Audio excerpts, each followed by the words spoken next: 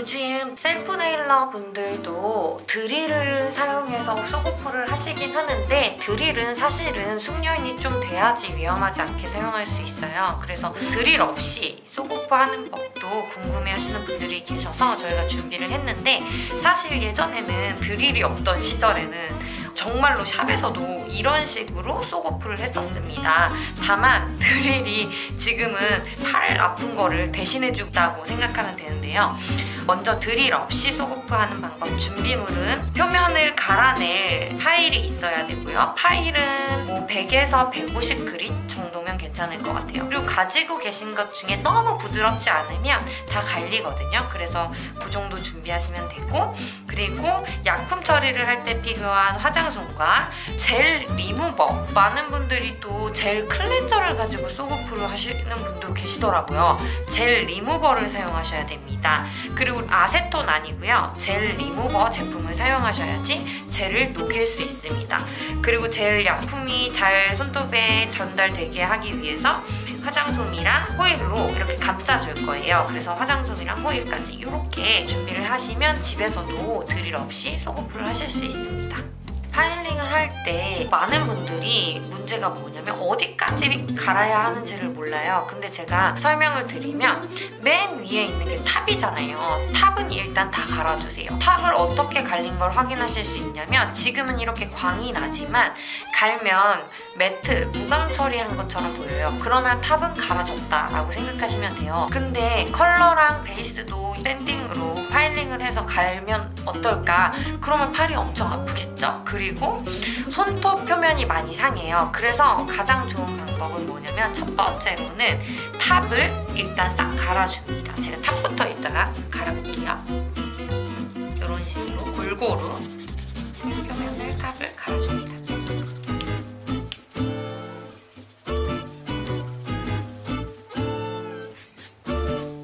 그리고 프리엣지 부분도 이렇게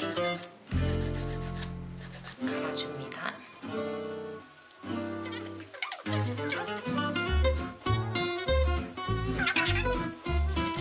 닦으시면 보시면 확실히 광이 죽었죠? 반짝반짝하던 게 없어졌죠? 그러면 이제 탑은 갈렸다고 보시면 되고요. 그 다음에 이 상태에서 약품 처리를 하시는 분들이 있는데, 그렇게 하면 아무래도 오랜 시간 동안 약품을 감싸놔야 돼요. 손톱에 쏘고프하는 시간이 길어져요. 그러면 아무래도 손톱 근처의 피부나 손톱에 손상이 가겠죠? 그래서 저 같은 경우에는 이제 구멍을 내준다고 저는 표현을 하거든요. 이렇게 한 부분 정도는 이런 식으로 계속 한 군데만 이렇게 계속 쏘고프를 하다 보면 구멍이 나요. 지금 구멍 났죠? 이건 제 팁인데, 이렇게 구멍을 여기저기 조금씩 내주시는 거예요, 구멍을.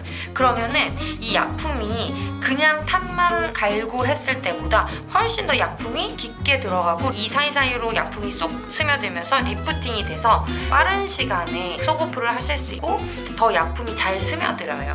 그래서 저는 탑을 간 다음에는 이렇게 몇 개 구멍을 좀 내줄게요.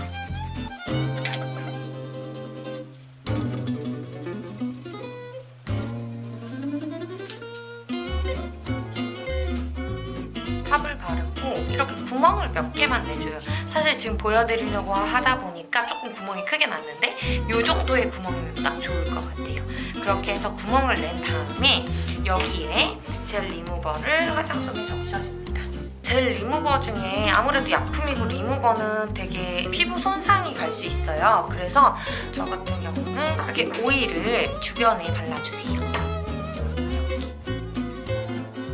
왜 집에서 쏘고프 하실 때 호일로 감싸고 빼고 나면 손 주변이 하얘지시는 분들 있잖아요. 피부가 손톱 주변이 하얘지시는 분들은 반드시 이 과정이 필요하세요. 오일로 피부를 좀 보호해주게 오일을 이렇게 사이드에 발라주시고요. 그리고 젤 리무버를 화장솜에 묻혀서 화장솜에 얹어주시고 이렇게 호일로 감아서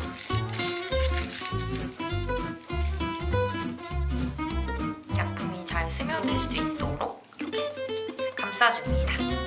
하고 이 상태에서 사람마다 다르긴 하지만 저 같은 경우는 5분 정도? 저는 구멍을 내줬기 때문에 리프팅이 훨씬 더 빨리 될 거기 때문에 저는 5분 정도만 감싸고 있겠습니다. 이제 시간이 지나고 한번 속옷풀을 해볼게요. 이렇게 옆에서 보시면 지금 이렇게 리프팅 된 거 보이시죠? 쿠션 뒷면으로 이렇게 밀어주시면 돼요. 이렇게 떨어지게. 근데 항상 이쪽 방향으로 하시면 다쳐요. 그래서 항상 쿠션은 바깥쪽으로 하는 습관을 두시고 이렇게 바깥쪽으로 두고 이렇게 밀어주세요. 떨어지죠?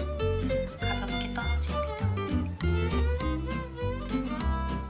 잘 된 부분들은 이렇게 밀어주시고 저 지금 힘 안 주고 있거든요. 근데 떨어지는 부분들은 다 이렇게 떨어집니다.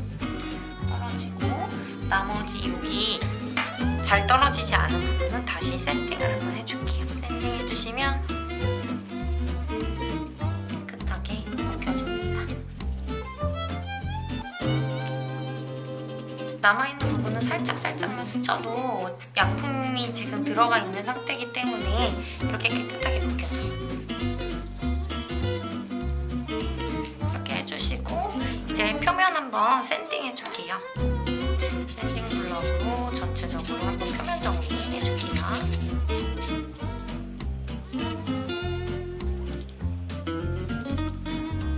이렇게 해주시고 오일로 표면에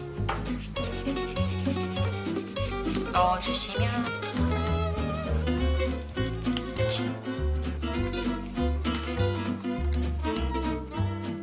표면에 오일을 발라서 이렇게 마무리해줄게요. 그러면 드릴 없이도 이렇게